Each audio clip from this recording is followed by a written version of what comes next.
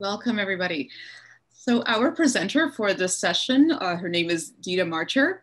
She's a bodynamic analyst, therapist, teacher, and human rights activist. She has developed the Bodynamic Veteran Shock and Trauma Program. She's also the chairwoman of Bodynamic Somatic Psychology. The website that she has is bodynamic.com. And you can find out more information by checking out that website after this presentation. So please enjoy this pre-recorded presentation by Ditte Marcher, Great Together, Trauma Healing for Social Change.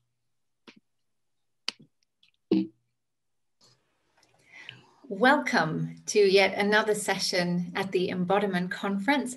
My name is Julie S. and I'm the Channel Manager for Trauma and Social Change. Today, I would like to present to you Ditte Marcher, who is a bodynamic analyst, therapist, and teacher. She's a human rights activist, developer of the Bodynamic Veteran Shock and Trauma Program, and chairwoman of the Bodynamic Somatic Psychology. Welcome, Ditte. It's really great to have you. Thank you very much. So when I was seeing this theme, trauma and society, I was thinking, okay, I have something to say here. I have something to bring in here because we, and I use the word we, created an amazing program, an amazing places, veteran hubs in Ukraine after the war broke out in Ukraine in 2014 after Maidan. I was sitting with some friends, some Ukrainian friends, because I was there because of other teaching. And one of these very good friends, he was on the way to fight on the eastern Ukraine. And I was going like, oh no, I need to find a reason. I need to find something that is more important and gives him more meaning to stay and not just running up in normally rubber boots or a weapon from the Second World War and be cannon feet, because so many people died and so many more got traumatized. So I gave him this idea. I told him, listen, your country has nothing. It has nothing to meet back, to meet all these traumatized young people who will come back. You don't have any veteran center. You don't have any trainings. You have nothing. I have an idea that we could create something that many people in your country will benefit. So Autumn, this is to you. Thank you. Thank you for saying yes to the idea. And then later, a lot of other people came and joined and had similar ideas. Oleg, I like to thank you too. Ivana, you have done a tremendous work to create and work the Veteran Hub. And now in Ukraine, there is existing 3 Veterans Hub and a mobile place, place who can drive around and get in contact with traumatized veterans and their family. When we started creating this program, I already had done it for veterans in Denmark. And you might think, Denmark, what? How can there be any traumatized soldiers? But to maybe you surprise, I like to tell you that in fact, the last 30 years, Denmark have sent soldiers to all hotspots. And in the last 20 years, we are the country who have sent more soldiers into war per citizen than any other country in the world. Surprise, huh? So we have a lot of traumatized veterans. But what we also have is a very old functional democracy that they did not have in Ukraine. So what we were thinking about was not only curing PTSD, but we were thinking about What could we create that will make post-traumatic growth? So you can use your trauma, you can use your PTSD to become even a greater person. And that was the whole idea. And it lies just in front of you. It lies right here. What are we doing when we train military people or fire department or police people or even doctors in an emergency? We train them in automatic skills that can override the instinct. And we keep on training that. That's one of the reasons that when there is a great fire, a fireman doesn't do the natural thing, run away from the fire. He runs into the fire because he's been trained so much that even if he goes into a shock, his automatic skills will kick in for him before his instinct. So my idea was to build up automatic skills for veterans that will make them overcome their PTSD in a way that they will even expand in their capacity. So I was not so much thinking about how we can heal post-traumatic stress, but how we can grow from it. And one of the important things to grow is to understand. The ego needs, my consciousness needs to understand. So teaching veterans or teaching soldiers that they do have a normal reaction to an unnormal situation is very important. Making them understand what flashback is, what it is in the brain, what happened to them is very important. So basic knowledge about shock, basic knowledge about crisis after shock, and basic knowledge about what can create post-traumatic stress. That was very important. Another thing that was very important is to take the body in. The body ego is the closest place to our instinct in the brain. They're the closest connection, and they are very important of building resources and building new automatic skills that you will have in the back of your mind. In Bodynamic, we have done a lot of work for over 40 years with empiric research of which muscles that is attached to different functions. So we know very much about the muscle that is attached to your boundaries, the muscle that is attached to your centering, the muscle that is attached to your interpersonal skills, the muscle that is attached to your ability to manage energy. And with energy, I also mean emotional energy. Because if you are in a PTSD and you are in a freeze state, to come back into the consciousness, the ego, you have to go through the body, you have to go through the limbic system, you have to go and land through an emotion. And that means you have to go from terror to fear, from rage to anger. You have to land into a constructive way of shame, so it doesn't becomes a destructive way of shame, and it just blows you out again into shamelessness. We have to go from grief to sadness, and I could go on. These emotions are contained through our body. So certain muscles we contain the emotion with. And here I would like to say, as Fritz Perls one time said, the difference between excitement and fear lies in your ability to breathe. So all your breathing muscles, they are helping you being able to contain emotions. And there is a lot of breathing muscles.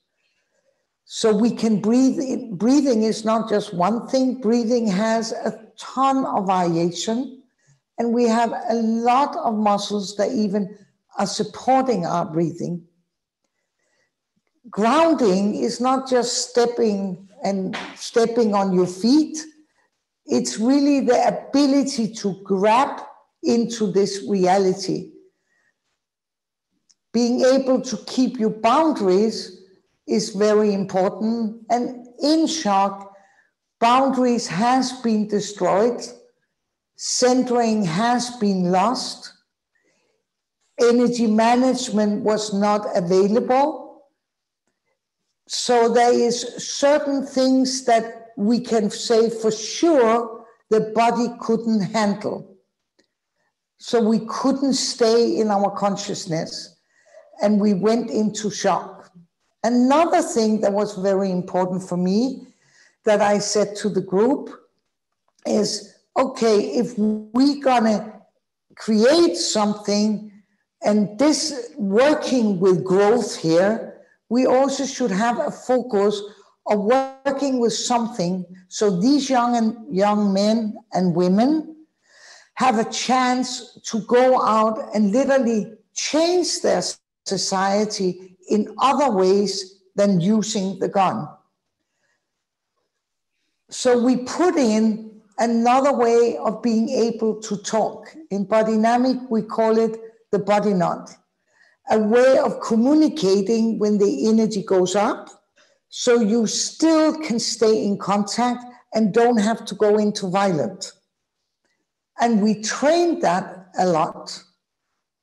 Another thing that is very important for a lot of traumatized people, it's how do I make meaning out of something that experience being meaningless afterwards.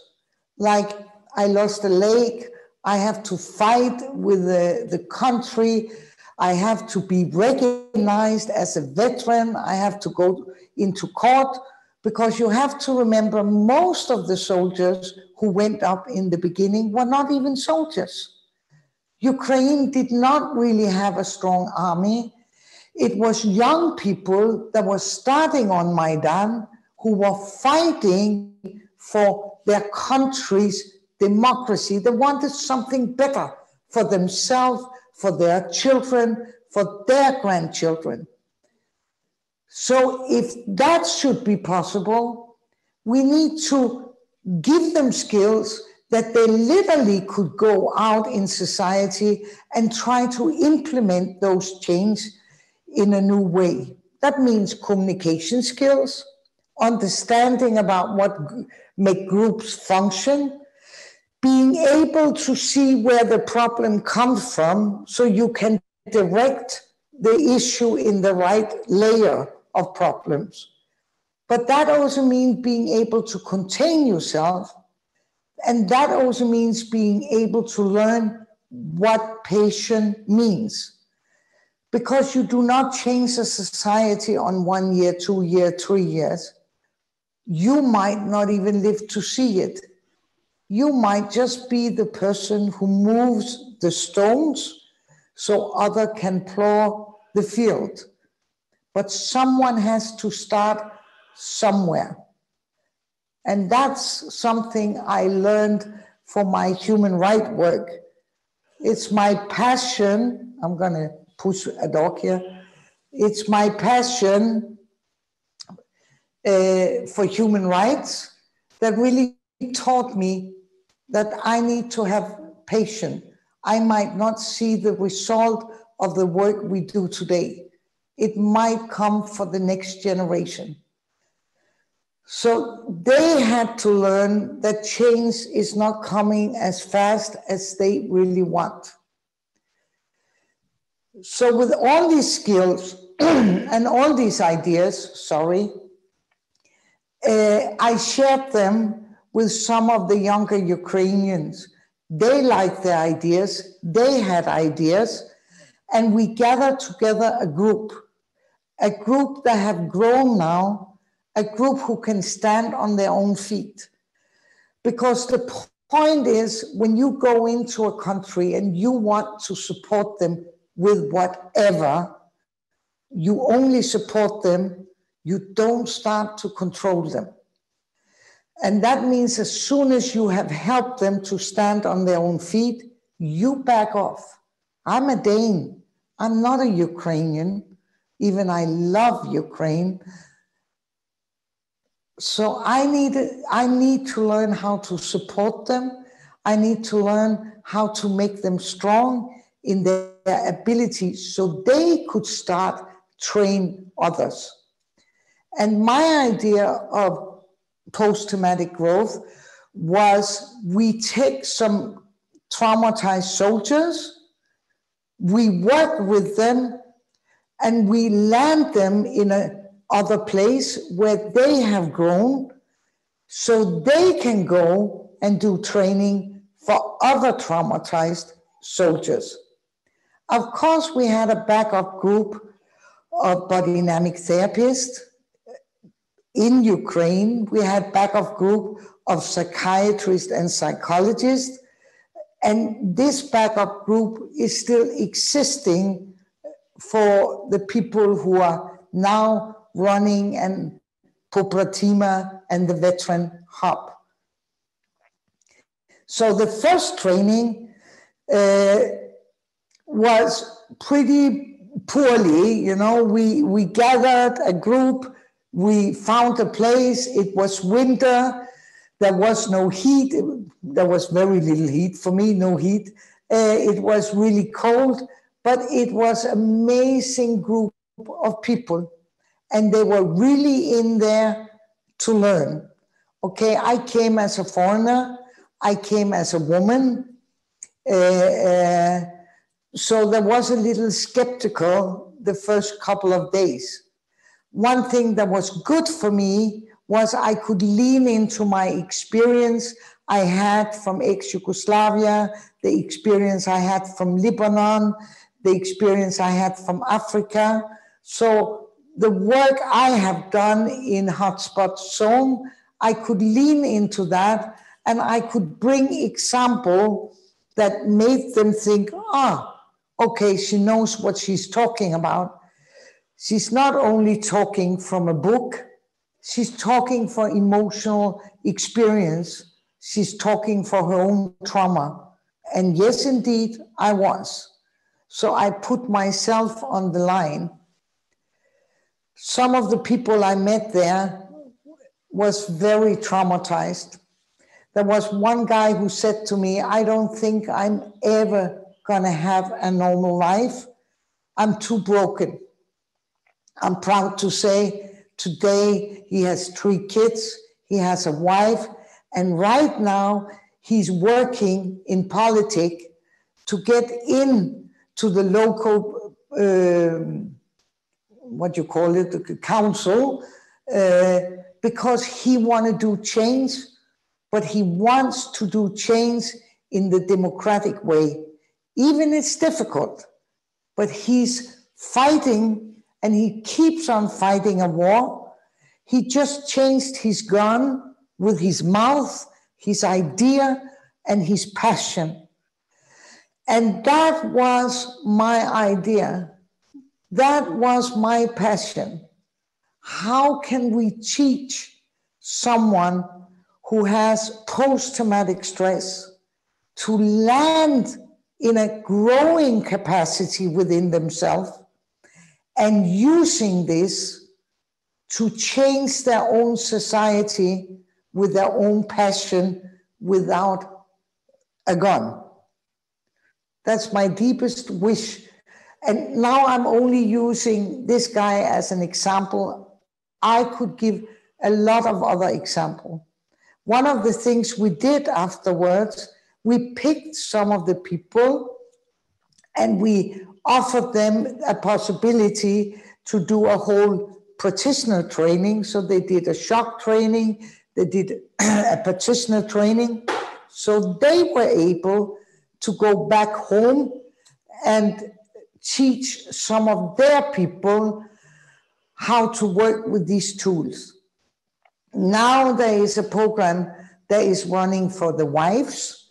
There is a program that is running for the veterans.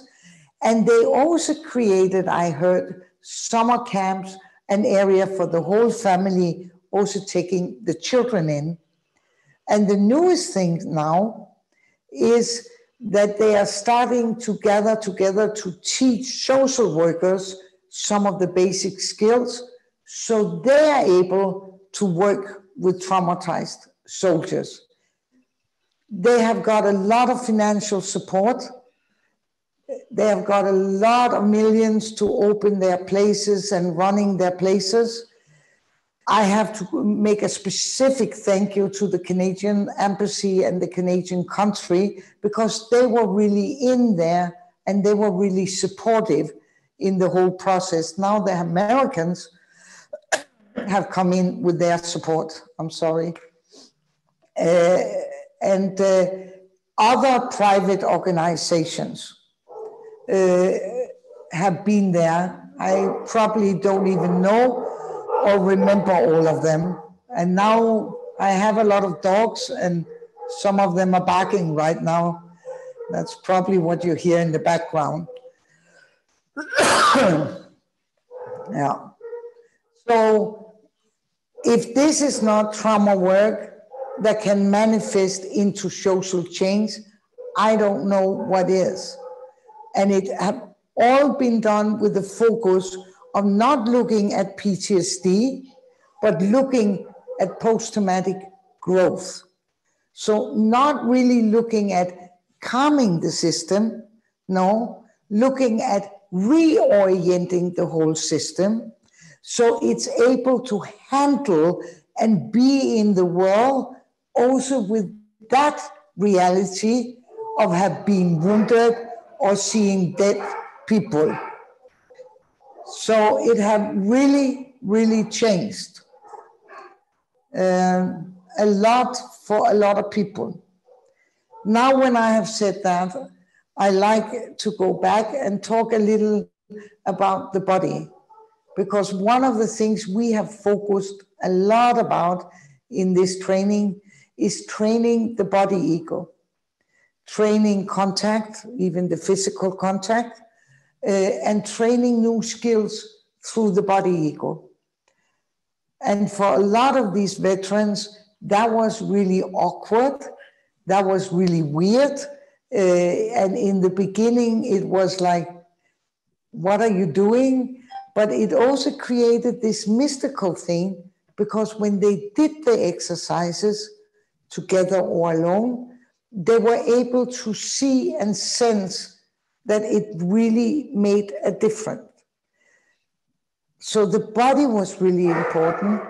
Another thing that was really important was the ability to make them all understand how important it is to have a safe place, a safe room, a safe house, a safe place in the mountain, and how important it was to have safe people, literally safe people, not imaginary, not dead, but someone who existed now and here, literally having a network of safety. I like to give an example here too. So one of the veterans who were through the program got into a kind of conflict with someone in Western Ukraine and was badly stabbed in a fight. So since he was one of the heroes, the news showed that on the camera in the news. And all the veterans are getting this kind of bracelet when they're finished the training. It's green with one pearl in. And they had to take everything off him because he was unoperated. He was not conscious. But one other veteran was seeing, oh, it's one of ours.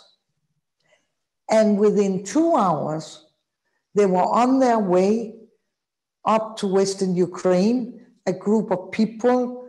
They had gathered money and support for him, and they were there for him. This is so important. The connection, the networking, the safe people is so important. And this is not only important for veterans, this is important for all of us. We all need safety. We all need safe people. Because nobody knows, maybe shit hits the fan tomorrow, and then it's your turn. Oh, maybe I'm going to get a beep here. Sorry, I'm European. So we all need this. What we also all need, we all need to be able to use our body, and it needs to kick in as an automatic skill when the energy level goes up. So now I'm going to move a little because I like to show you some exercises. So I'm coming in here, and as you can see, I'm having some dogs here. In fact, I'm in Greece, and I have taken 19 street dogs into the house. They are part of taking care of me. I'm living a little isolated, but they are also here because they are supporting when I have gone out and I come back from a hotspot. They are the first one I connect to, doing my body exercising, landing slowly to back into civilization. So I like to talk a little about boundaries. Boundaries are not only boundaries. There is so many different boundaries we have. We have our skin boundaries. We have our personal space boundaries. We have our territory boundaries. We have social boundaries. And we have boundaries around how to make space for ourselves in social contact. And different muscle supporting these different boundaries. So physical boundaries, that is our first boundary, is our skin. And the skin is not really a muscle, it's the biggest organ in the body. But it's a very important boundary. So what we did every morning and every evening with the veterans, we let them clap each other, waking up the skin boundaries, creating a life in the space. Some, it was too much to be touched by others, so we asked them to do it on themselves, but in eye contact with someone else. Then we introduced them to their personal space. And in their personal space, we were created using the muscle from personal space. That is, this is my space. In this way, you're taking your own social space and you're taking it from the delta. So you move your arm up. You use the front of your delta, you move the arm on the side, you use the side of the delta, you move your arm back, then you use the back of your deltas. So I'm going to do it again. This, and then all the way down is my space. You should try it, and you should try it by saying the words, this is my space. Another way of having a boundary is use your anchor. I believe that if you cannot use your anchor, anchor is made for boundaries. It's made to say, stop. Stop. And in anchor, moving forward, and you mean you stop. Not rage, but anger. If you cannot say stop, and you keep on letting things getting too close, then you fall into rage, or you fall into being very judgmental, or you fall into revenge. So it's very, very important to be able to say your stops and do it with some anger.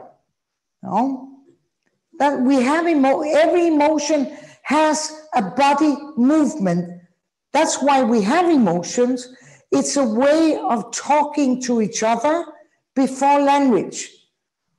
And the body movement for anger is stop.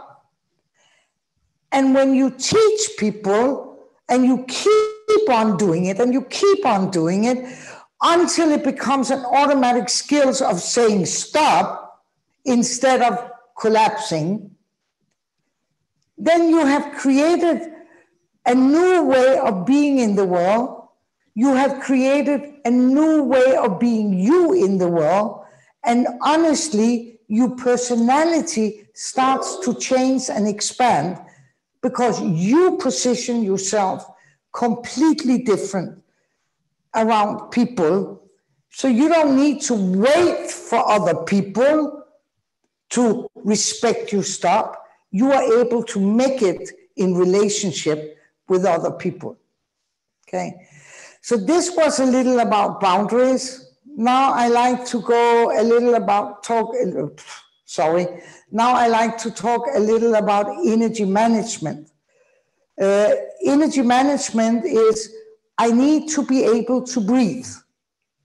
And there is so many ways I can breathe. I can breathe upwards. What people often do when they get scared, they go, and then they freeze here. But I can also have a soft breathing upwards.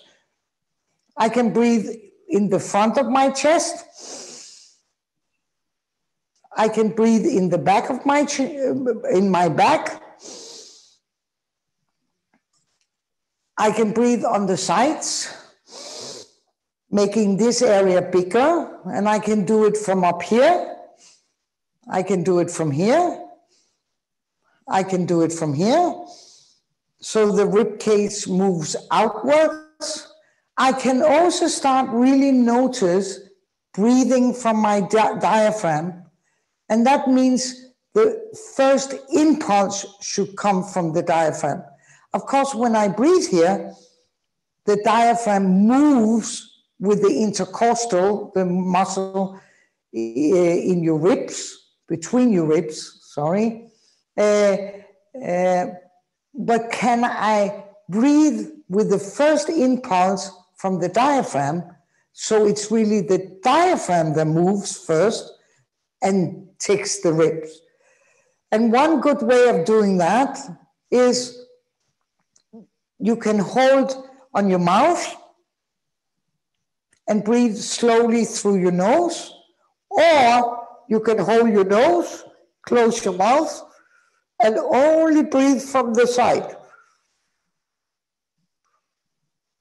If this is too difficult, you can take 2 straws and you can cut them like this, put them on each side, and then you can hold your nose and then you can breathe through the straw. That's a very powerful exercise to practice activating the diaphragm, and a very good one. I can recommend it. You can also learn how to really use the muscles in your back, particularly trapezius and your rhomboids, to move your shoulder blades away from each other. I'm going to stand like this. And inhale here and exhale here. Or you can do the other way. Use the muscle in the front. Then you pull the shoulder blades together. And different ways of learning to breathe. Some muscles are directly breathing muscles. Other muscles are supporting the breathing muscles. The more we can breathe when emotion rise in us, the more we can have the flow or allowing the free movement of the emotion, the more we can stay in an automatic skill that do not put us in to instinct. One of the important muscles, not one muscle, one of the important thing we have to be able to do also to manage our energy is that we have to be able to adapt to different situations. Right now I'm standing here talking to all of you. Now I'm looking up. I can see on Zoom, because we have to adapt to Corona. I cannot just travel to a conference. Things have been complicated.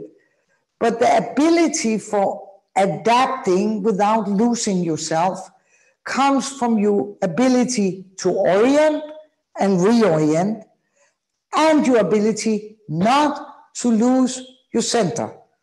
So there is two things that needs to work together.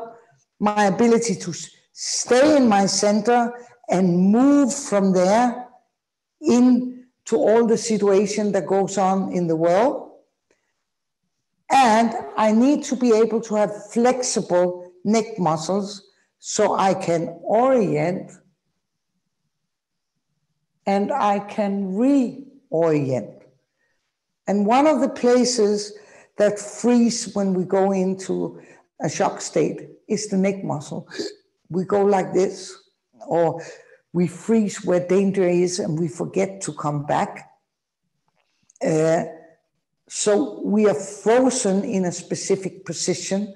So we're losing the ability to bodily reorienting and find a new way or a new door or a new solution to a problem.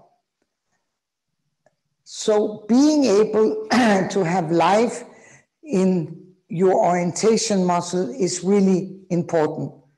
One little exercise you can do is that you can just do a little like, it wouldn't be nice to say it, but a little like you have Parkinson in your neck, but small movements, very small movements. And you can do that standing, or you can do that sitting, and then just be aware of your breathing. Imagine that you are breathing down to your center and exhaling out in your center, not out from your center, but out in your center. So you connect the orientation to the place around your centering.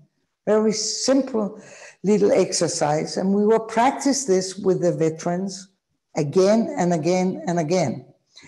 And now this situation in Ukraine was some of the people came on the training and then they went back to the war. And I had, on one of the training, I had a sniper, and he was really practiced these exercises, and he ended up coming back to me and say, you know what, Ditte?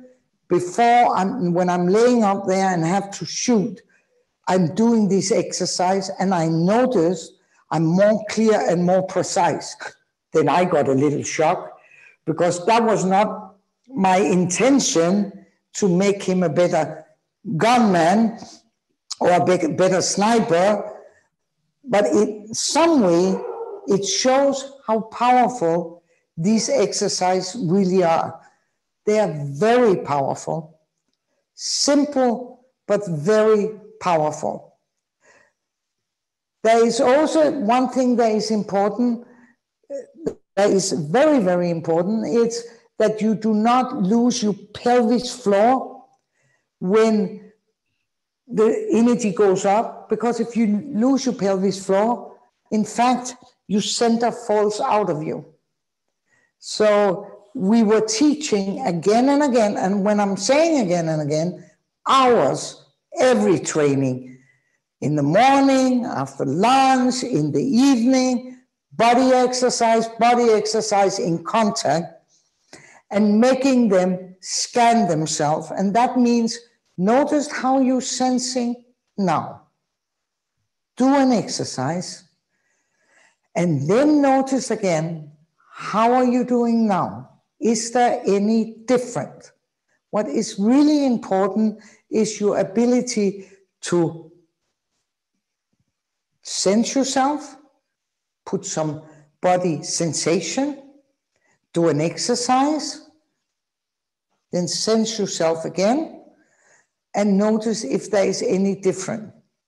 This is also a very strong way of training the observant ego into the body ego. And when these two connect, you also grow. You become aware of yourself in the world, in connection with others, in a whole new way. And it creates a new context for you to be in. And that is also post-traumatic growth and or trauma growth. So pelvis floor, very simple, little funny exercises that we could laugh a lot about, particularly with strong military people. So you stand, you put your butt out, you imagine you have a bowl of soup and you have to drink the soup with your butt. So you go in and then you go, and then you have to hold it. And then you relax, but not collapsing. That means you let go, but you keep just 10% of the tension. And then we all started to laugh, of course, and they were laughing, and they were like saying to each other, if you tell anyone I did this exercise. But we have good laugh, and laughing is important. One thing I learned for a guy called William Schulz, that in fact took the quote for Molière, is something in life is too serious to be taken serious. So we need to bring laughter and humor in because it makes us relax. It releases a lot of good inner drugs, chemicals, and it makes us want to connect. So now I gave you a little about boundaries, gave you a little about centering, something about orientation. There's something about being able to contain more emotions, because if I come with high frequencies from my crocodile brain instinct into the emotion and I cannot contain the emotion, I will just jump out again.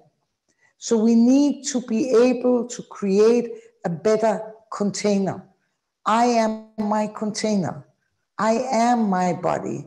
I'm not just these 2% up here. I am all of me.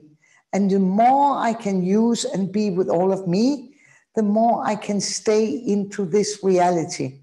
Now I will take the shoes off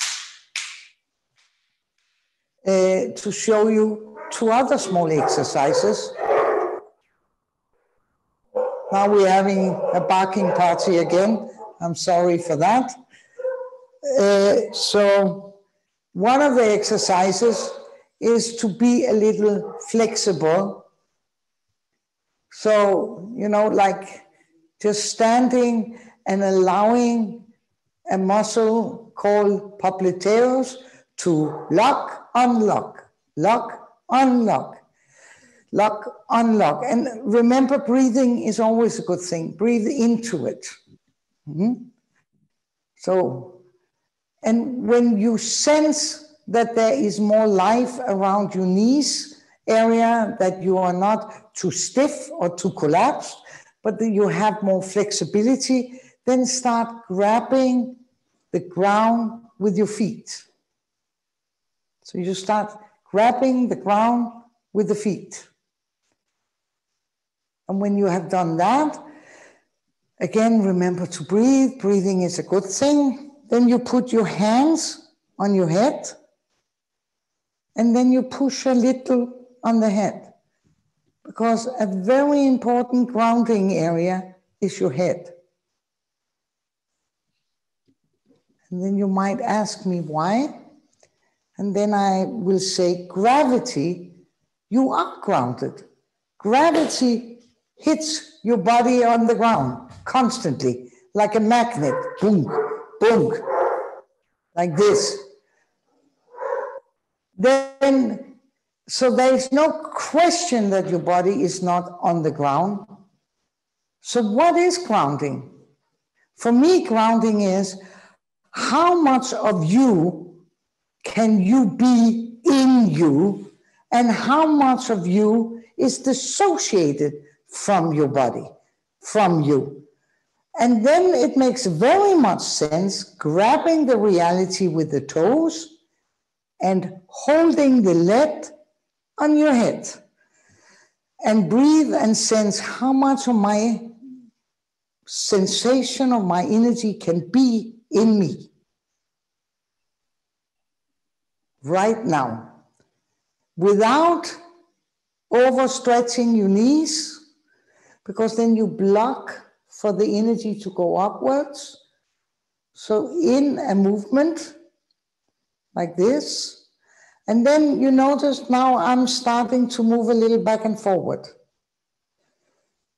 because there is two muscles that is really supporting you of being the standing human being you are. And if they didn't work all the time, you will fall on your face. That's how much gravity there is. It's constantly pushing us. And that means there is a muscle behind called soleus. I love this muscle. A lot of doctors call it the second heart.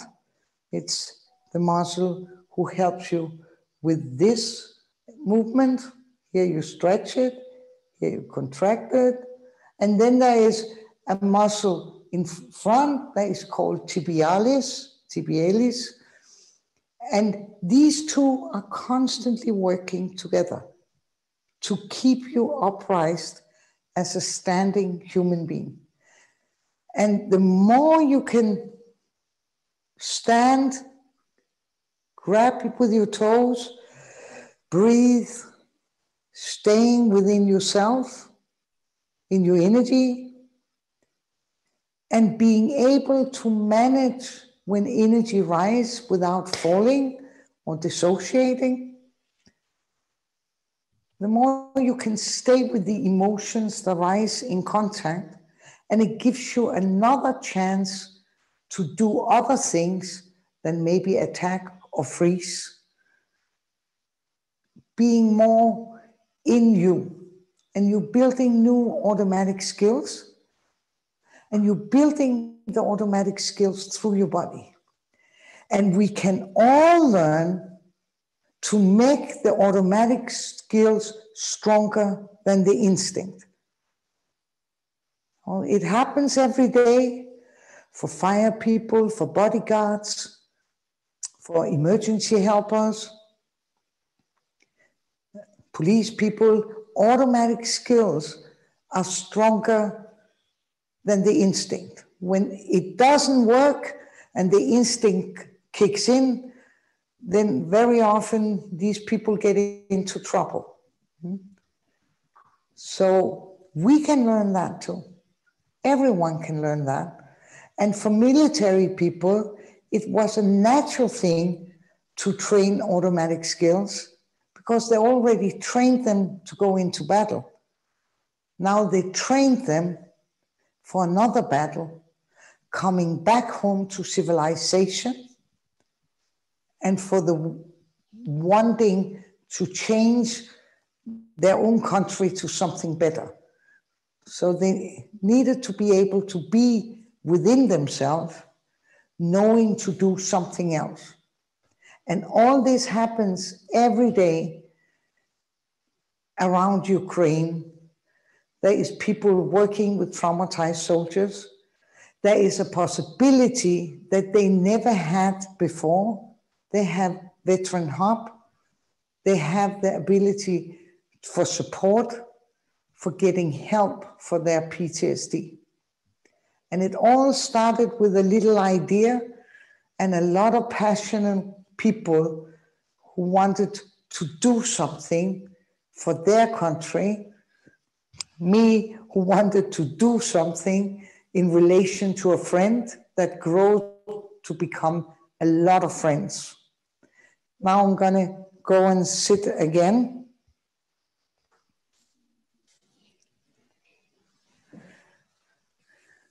I'm sorry for the noise with the dogs.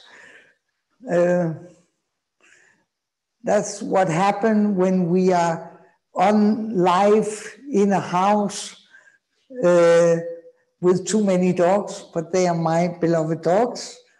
I hope this have given you a little insight.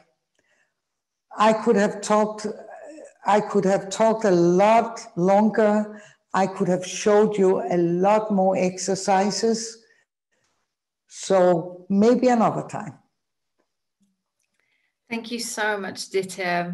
It's really inspiring, the work that you do. I appreciated the way you mentioned, feeling your boundaries and using breathing in bringing life into your muscles, and also bringing in some humor, to create connection as a new form of being that perhaps aids healing of PTSD and other states like that. So thank you very much.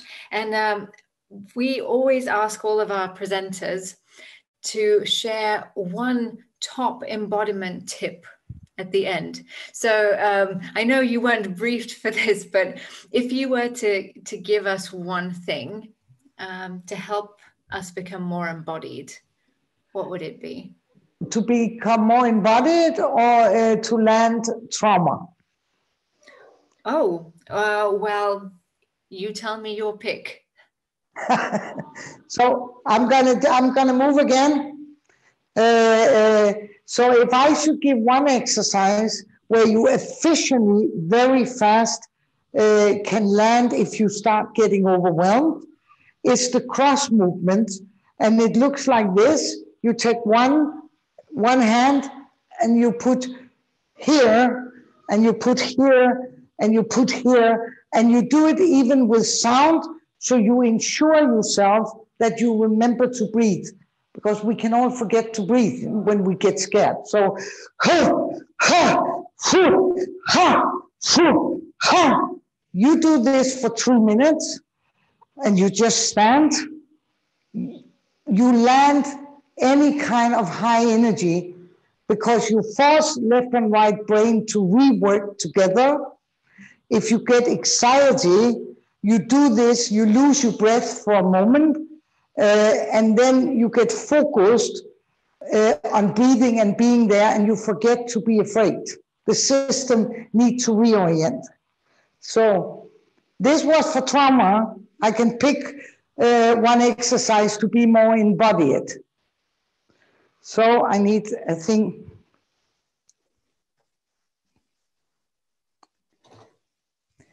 Two things I think is very important that we all recognize, that doesn't matter where you're born, what color you have, what race you have, we all grasp the world before we understand it.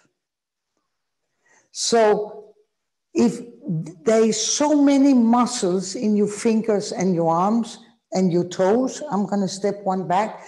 So if you have a hard time and you really want to get into your body, then just take something, stones, whatever, grasp it, and then use your toes up and down to integrate the grasp, and do it with the breathing.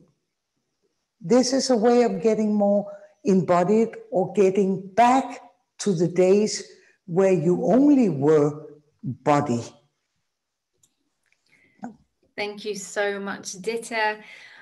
This was Ditte Marcher from Bodynamics.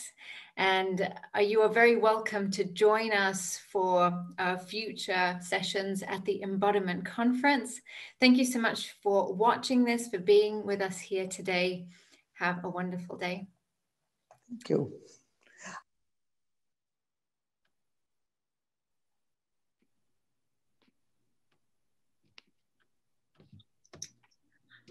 Thank you so much, everybody, for watching. I definitely enjoyed seeing Ditte's dogs as part of the presentation, and appreciate the all these exercises and skills that help individuals who suffer from PTSD override those instincts to help get them reoriented to be in the world. So thank you so much, Ditte, for sharing these things with us.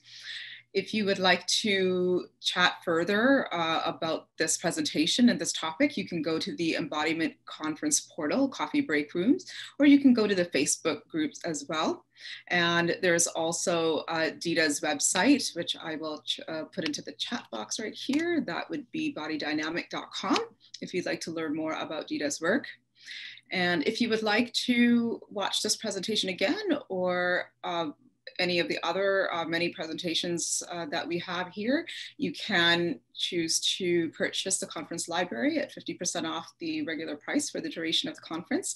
The library has summaries, cheat sheets, as well as audio only versions if you like to listen to podcasts. And one of the advantages of that is that you can take your time to watch the presentations and digest them at your own pace, as well as repeat any of the ones that you would like to see again.